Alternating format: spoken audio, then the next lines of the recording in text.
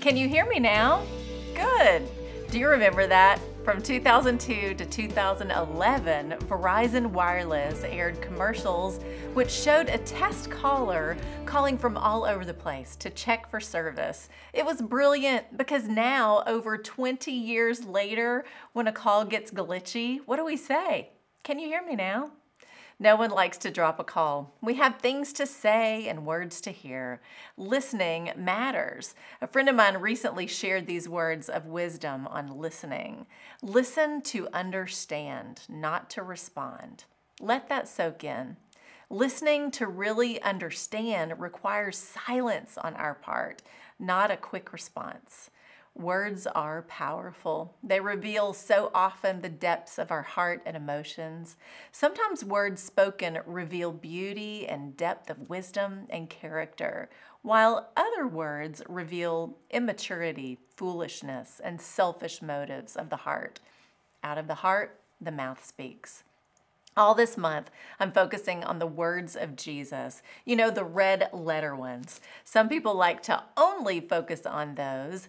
Listen close to understand. That's a big mistake. Every word, from Genesis to Revelation, is God-breathed and inspired. Jesus is the Word made flesh, and He and the Father are one, so every word is the Word. Don't be foolish and misunderstand that very important truth. While the words we speak are powerful, the Word of God cuts deeper than any. Hebrews 4:12.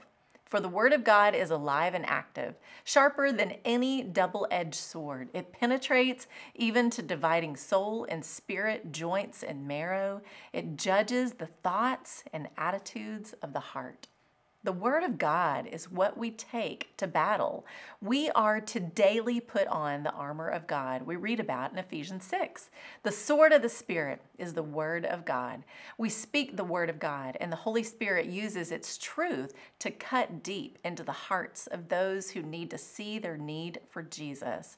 Only the power of the Holy Spirit can convict and draw someone to repentance. That truth and power is what we take into battle.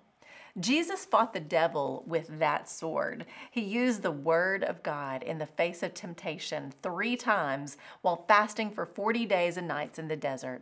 With each word, Satan was cut deep by truth and ultimately had to flee. Matthew 4:4.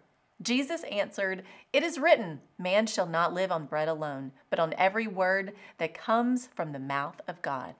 Matthew 4:7. Jesus answered him, "It is also written, do not put the Lord your God to the test." Matthew 4:10. Jesus said to him, "Away from me, Satan, for it is written, worship the Lord your God and serve Him only." Jesus was slicing and dicing on the devil right there with the Word of God. At a very weak moment physically from his fast, Satan attacked. He dropped temptation bombs left and right, and Jesus used countermeasures of Scripture and took each one out like a ninja. Make no mistake, this was no easy battle, but Jesus was equipped with the Word. He is the Word, and in that battle, he knew no lie or temptation of the devil could stand against it. That's the truth. Look to the Word of God and join us this month as we lean in and listen to understand the words Jesus spoke, the power they hold, and how God wants to use them in our own lives to penetrate our hearts and draw us closer to Him. I'm Cline.